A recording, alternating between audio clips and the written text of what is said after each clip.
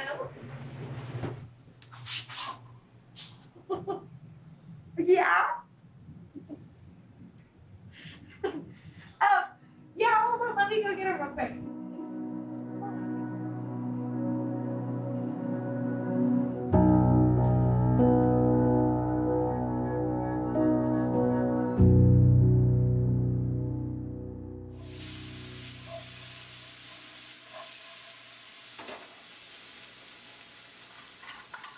In our house, it's just Destiny and I.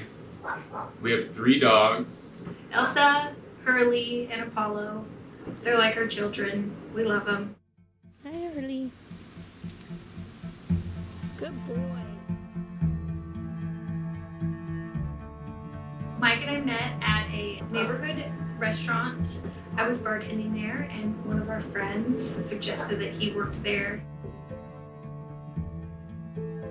He ended up getting a job, and we became fast friends. And eventually started dating. I am the executive chef and general manager of the restaurant that I work at.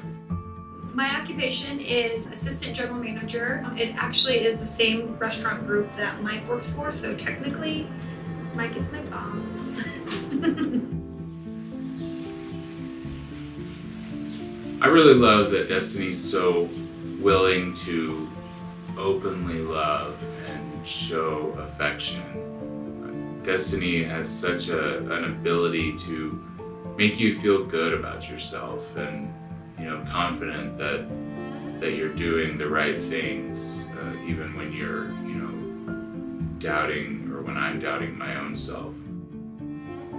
She's really the greatest person that I've ever encountered, and she, you know, was able to bring that love out of me and show me that I really deserved to be loved and to have somebody to love that much. She's really a kind and genuine person.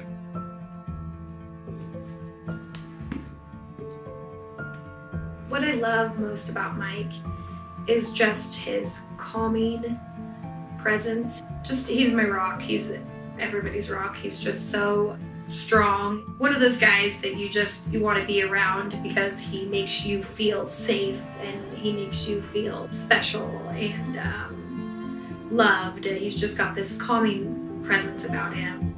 He's just my best friend in the world.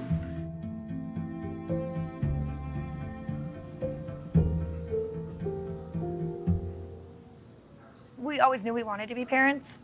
We got pregnant, and it was like a very, very exciting thing.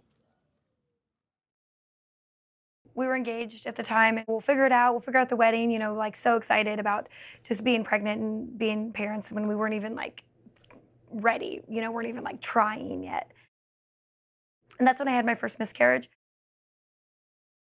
It was one of those things, like, at that time, I didn't even, like, the idea of us not being able to have kids didn't even enter my mind. It was just like, oh, it's what people go through.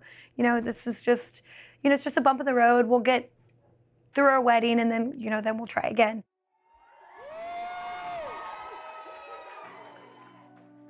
We had multiple miscarriages and an ectopic pregnancy, which was devastating. We were in ultrasound, you know, you see the little arms, the legs, and then she said, oh, wait. And then she grabbed another doctor, and, you know, and it was straight to emergency surgery. And because I'm annoyingly positive all the time, you know, try again and try again and try again, it's okay. And, you know, sometimes I was down and she, you know, stepped up and threw some positivity at me, and, you know, we would kind of reverse roles. Adoption always, it just felt right once I accepted the fact that I wasn't going to be able to have kids. We started talking to all of our friends and, you know, finding out that many of them are adopted, are, you know, somehow connected to an adoption somewhere.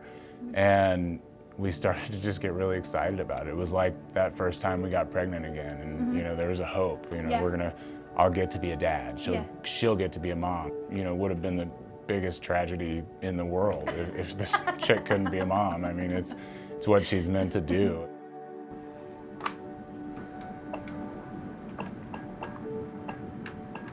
It brought a lot of light back into, you know, my life. It was getting pretty dark there for a little bit. Is Destiny available? Hi, Destiny. This is Rachel calling from American Adoptions. How are you? Good. Hey, I have an adoption opportunity that I need to talk through with you and Mike. Is he available? Okay, awesome. Birth mom's name is Trinity, and she is from Colorado Springs. Her due date is October 6th, so coming up pretty quick. Yeah. We don't know the gender of the baby, but the race of the baby is Caucasian. It's something that we've wanted for so long, it seems like, and to be right here, and it's hard to put into words. Destiny and I got selected by a birth mom. Oh my God.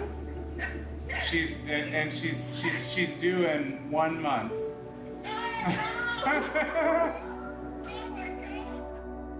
Of course they picked you. Of course they picked you guys. Of course.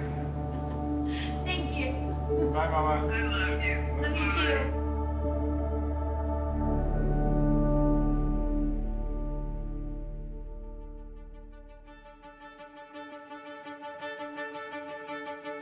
I just keep thinking, like, I'm gonna be a daddy, and I'm so over the moon and ready for this. My face hurts. I've been smiling so much. I'm excited for this new part in her life. I can't wait to see her as a wife, and even better yet, as a mother.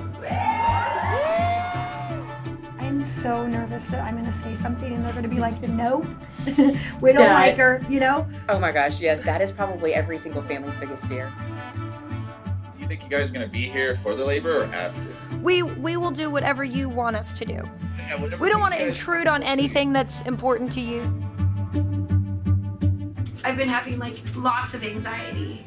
There's still room for this to get pulled right out from underneath us. Yeah.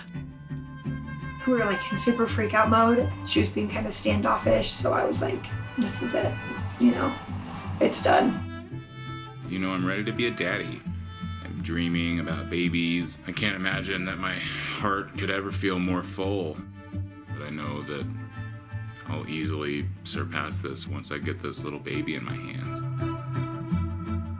All that pain and all that sorrow and feelings of not being enough. With just one single decision, she wiped all that away. It's gone.